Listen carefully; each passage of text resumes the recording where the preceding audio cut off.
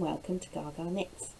My name's Anita and I live in South Wales in the UK, and you can find me on Instagram and Ravelry as Anita Bowl, and show notes can be found in the description box below.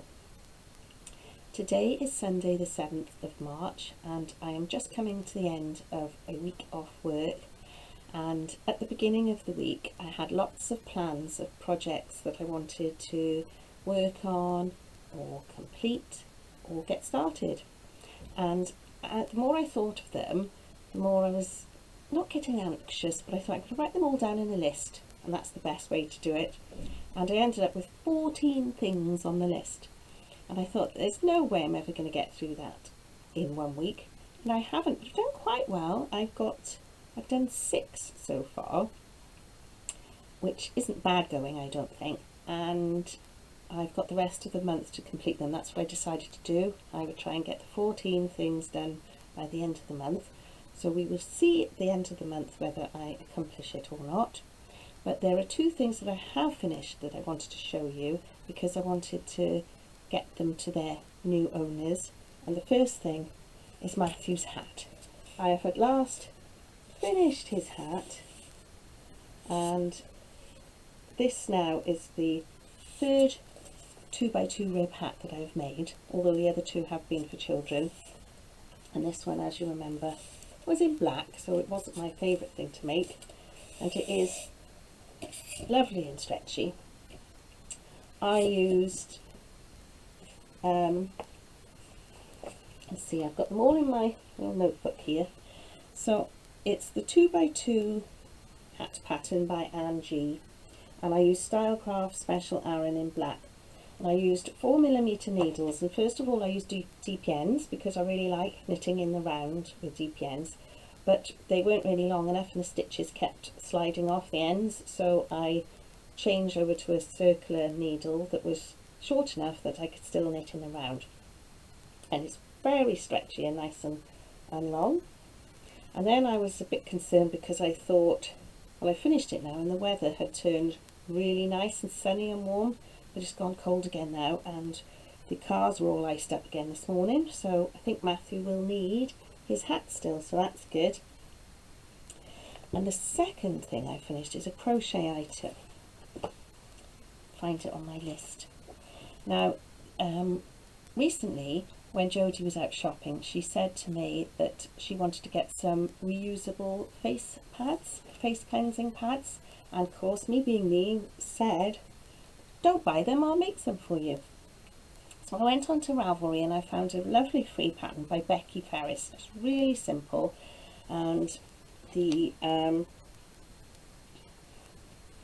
yarn that they suggested was the sugar and cream, and I happen to have a ball of that because my sister-in-law sent it to me from America. I'm trying to hold the book here and show you. And this one is Potpourri Ombre. Oh, I don't think you can see. I'll put a picture in. It's really nice because it's cream, and then it's got little pops of colour as you're crocheting along. So I have made her 3 of these little cleansing pads, just for her to see whether she likes them or not. And then I picked up a little tube of face wash from Nivea, just for her to use with them, and the colours go, but I don't think you can see because it's too bright, but hopefully she'll like them. And I haven't quite done them correctly. It's too sunny. I'm not complaining that it's too sunny, because in the pattern you had to crochet into the 3rd stitch. You had to do some sort of stitch I wasn't really sure of, so I just crocheted into the back of the loop, and it sort of made this spiral effect that I quite like. And I'm not sure if you can see, but I will put some pictures in. So I want those to go off to Jodie and Matthew. And on my last podcast I said I was only knitting that hat for Matthew because I loved him, and I got into trouble with Jodie because I didn't say I love her. She doesn't need me to say it, she knows it. So Jodie, I love you, and you are my favourite daughter. There. Right, that's me finished for now, and I shall come back on at the end of the month and we'll see how well I've done with my list. And just like that, it's the end of the month. Did I manage to finish all 14 projects? Well, with the help of my youngest grandson Jack's counting skills, let's find out, shall we? 1, 2, 3, 4, 5, 6, 7, 8, 9, 10. 10's not bad, is it? And I did have some distractions because our building work is nearly finished, and at the end I'll put a little compilation to show you how it's gone. There's still a few things that need doing, and the little downstairs toilet, the tiling has been put up, it's not grouted, but it's finished enough that I think you'd like to see, so I'll give you a little tour. And also at the end, my dad has been sending me photos through March of something that goes on in his village and the surrounding villages, and it's quite funny, and I thought I'd put a few pictures of that in at the end as well, and I'll explain a bit about that later. So on with my projects. Number 1 was Matthew's hat, which I've already showed you because I did a little clip earlier, and that's finished. And number 2 were the reusable cleansing pads that I have already given to Jodie, but it bothered me that I hadn't done the correct stitch that it suggested in the pattern. So I went onto YouTube again and found a different tutorial to find, it was the 3rd loop of a crochet stitch, and the first tutorial I looked at showed me something completely different. So I don't know if that one was wrong, but the one I found that I used was much simpler, and it's so easy. It's just this little stitch behind the crocheted stitch, and I made 3 more, and all it does really is makes the crochet sort of chain a bit raised up. So I've made 3 more, and I think the fabric is a bit denser. So when Jodie's using her cleansing lotion, she said it was running through the other ones a little bit, so hopefully these will be a little bit better for her. So I've done those. And then the 3rd thing on my list was to finish the sleeve of my lace cardigan, which I've done. And if you've watched before, you know I am bored silly with this project, and look what's happened. Look how long this sleeve is. It's massive, and the thing with this pattern, it doesn't tell you to do the cuff and then sort of do the increases and then knit to a certain length. It tells you to increase, say for example, after every 12 rows, and so it's like a counted rows. You don't choose how many rows to do, and because the decreasing for the shoulder or the top of the arm is at the top, I knew it was getting too long, but I just had to keep going. And the cardigan, the actual sleeve head is here. It's not like a raglan, so if I put it even higher than it would be, that, I mean, I like long sleeves, but that is, well, I'm probably going to have to undo it from this end, which is going to be quite hard with this yarn, and redo the cuff. But then there's increases right from the bottom, so I don't really know how that's going to work out, and I've got to do a whole other sleeve and then adjust this one. So I am persevering. I'm not going to give up. I'm going to finish it. So that was number 3. Number 4 was to do another square of my Barrett Counterpane, which is this here. I've done the plain square, and I'm also halfway through, to be careful because my great big ball of wool, I'm halfway through one of the patterned ones, and as you can see I'm just starting to decrease now towards, so I'm just past halfway, and you knit from corner to corner. I love making these, and I knit a few rows every morning after my breakfast before I get ready for work, and I sometimes sneak a few rows in the evening as well. But that's a long-term project because that's going to take me, although they're knitting up quite quickly, it's going to take me a while. And I've got notes here because I've got to do them in order, so I like things in order. The next thing was to complete my March cross stitch, which I have done here. And as I've mentioned before, Tina from Simply in Stitches is also stitching on these, and she's doing them in, putting them in a picture frame each month, and mine is going on a tablecloth. And out of curiosity, we timed ourselves to see how long it took to do the stitching. When you think, I did show you the March ones, didn't I? When you think how small they are and how little it is, mine actually took me 3 hours and 57 minutes. Although I didn't do it all the way through, I did stop and start, so I just stopped the timer every time I went for a break. And if you would like to see Tina's version of the cross stitch and how long she took to make hers, I will link the video below in my show notes. And then I had an upcycling project. So I had an old sewing box given to me by Martin's mum, and I have revamped it, so it's gone from shabby to chic, and I made a little video up of the transformation, so I'll put that in here.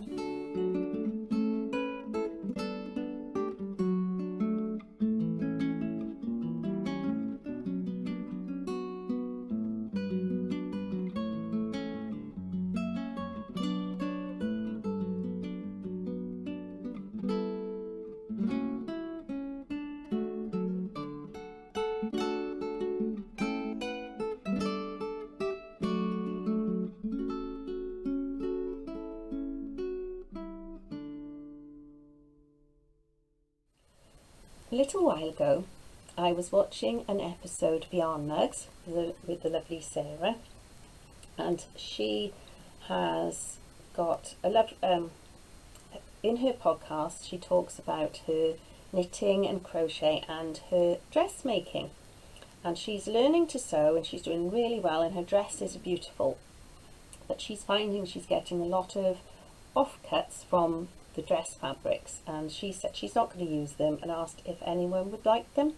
So I said I would, please, and she sent me a lovely parcel full of all the different fabrics, and I'm going to use some for English paper piecing and some patchwork. I've got some plans for some of them.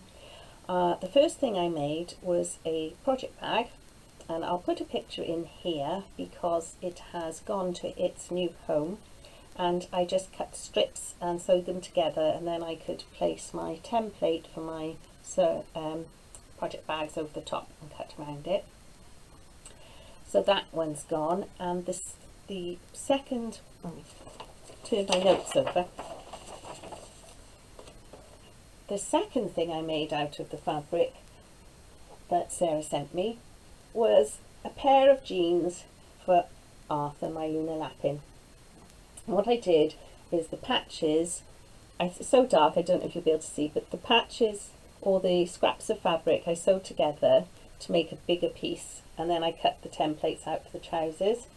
He's very happy with them, although the waist is a little bit big, but I could change the elastic on that, but I'm not that bothered at the moment. So he's got a nice pair of jeans, his first pair of jeans, and I think it goes really nicely with a shirt that I've already made for him. And I've also got a pattern for a cable jumper. That was one of the projects that I didn't get round to this month, but I will next month. And Arthur, he's got floppy ears, Arthur and his clothes all come out of this Lunar Lapin book. which is very popular, and understandably so, because the sewing projects, you think these would be really fiddly to make, but oh, they're so much fun. It's lovely. I really enjoy making things for him, and I do need to make the armchair. That was the main reason I bought the book, and I still haven't done it. So that was number 8. Number 9 is a dress, a little girl's dress. I promised Jodie's friend's little girl long time ago, over a year ago, that I'd make her a dress, and this is the Bonnie dress and top pattern by Viola Lee.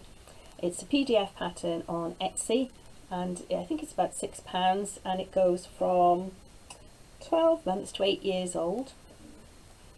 And I made it in cotton fabric that I bought on eBay relatively cheaply, and it's got Peppa Pig all over it. And the reason for that is later on in the year, hopefully they're all going to Peppa Pig World, so I thought this would be nice for her to wear when she was there. And it's got little frilly sleeve caps and some elastic in the back, and it's a really well written pattern, and she's got some tips right at the back to tell you or explain how to put the elastic in and how to insert the frills and things like that. And I did do the little piece at the bottom. You've got an option to do that or not. I've made it once before and it was a disaster, but I printed the pattern off, not to scale. We'd had a new printer and I sent the pattern from my phone, and you couldn't choose the scaling on the printer, so I assumed it would just, if you couldn't choose, it would just do it as it was. It didn't, and so I cut all the fabric pieces out and wondered why it wouldn't all fit together. It's because the pattern wasn't to scale. But I'm really happy with that, and I'll be able to give that to Jodie now and she can give it to her friend. So, put that back. So that was number 9. Number 10 was from the Corinne Lapierre kit, the Felt Family kit, Felt Mouse Family, and I have made Mr. Mouse. Ooh, there he is, and he was such fun to stitch on. He hasn't got any clothes yet, and he was a really nice sew. His feet were a little bit fiddly, and that was the only thing really. So I need to make the rest of his family. And doesn't he look cute, stood next to my little house sewing box. So there are all my 10 makes. I've rattled through them. It's taken me a whole month to get to do them all. So the 4 that I didn't get round to, that doesn't matter, I will push them into April. So I shall put some photos in now, as I promised, of my renovations. So a little bit of history. Our house is an ex-council house, and on the side it's got a downstairs toilet, a coal shed, and a room at the back that I think was the washroom, and it's got a concrete roof that joins those onto the rest of the house. And at some point in the past, a front and back door had been put on the ends of this passageway, and although it's lovely to have that extra room, it wasn't very lovely in there. It was dark and mouldy and damp, and the roof leaked, and the 2 doors let in water underneath, so it wasn't very nice at all. And we've been here nearly 8 years, so I've saved and saved and saved until I had enough money to pay for someone to come and renovate them, and I'm so pleased with what's been done so far. And I shall put the video in now, well, the photos in now, and you can have a look for yourself.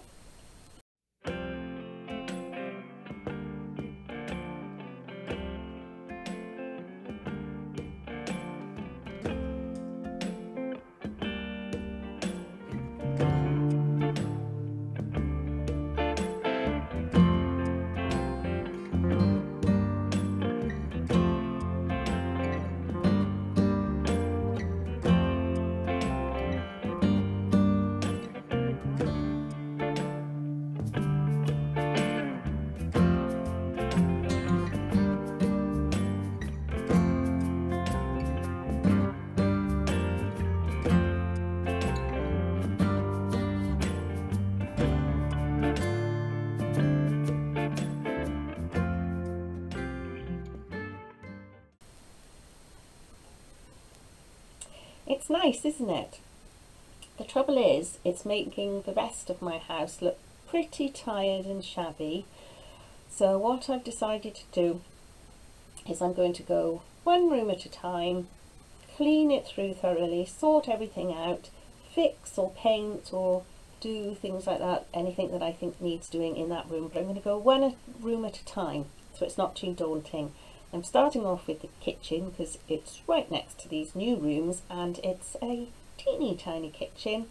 So there's a few jobs to do in there and give it a good clean, and I shall take you along with me, obviously, so you can share in my progress, and that will encourage me to keep going because I've told you I'm going to do it. So lastly are the photos that my dad sent me through the month. So in his village and the surrounding villages, every year they have a scarecrow competition, and villagers make a scarecrow and put it in their garden for everyone to look at, and everyone wanders around and sees all the different scarecrows, and they pop up all over the place, and it's a bit of fun. I think the local pub runs the competition. I don't think there's a prize, but there is a winner, and I have chosen a selection of my favourite scarecrows just to put here, just to put a smile on your face, because we all need that at the moment, don't we? So I hope you enjoy looking at those, and that's it for this month. Take care and see you soon. Bye for now.